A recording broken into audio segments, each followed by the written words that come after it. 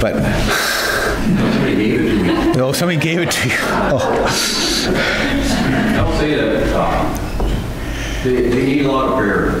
Dennis Wheatler, the general manager, he works his tail off to keep things running there. He's like a one-man radio repairman and announcer, the whole deal. It's amazing what he does, among other people too, but it's not easy. They never, equipment failures and power outages. It's tough country. Mm-hmm. Yeah, today the sun rises at noon, so it is still dark there right now. Yeah, so how big is Nome in comparison to cities around here? Is it equal to?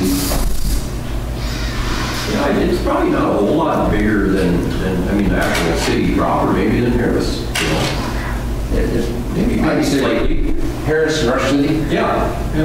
Harrison Rush City. It's 3,500 people, but geographically, not much bigger. Not much bigger. It's hard to build on the tundra. It is. No stoplights. No stoplights. No stoplights. And so, let's see. You can see there they have a high of 19 today, and so we'd certainly like to be there. But again, it's got to be very tough to only have 5 hours of sunshine today up there. So, and again, we can support them by prayer. And this is our one Sunday of the year for 100% giving. We're looking for just $1 from each one of you, and I'll be at the back to collect that, and that will be sent off to them.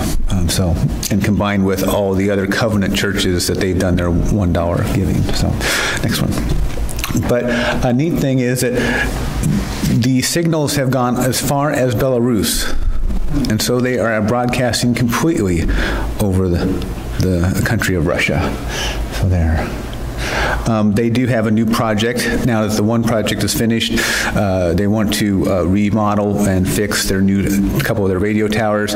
It seems that the cold weather is a little brittle for the radio towers, so they have another project on the way. So maybe you guys can go climb radio towers. So, and that's it for today. So I will see you in the back. Thank you.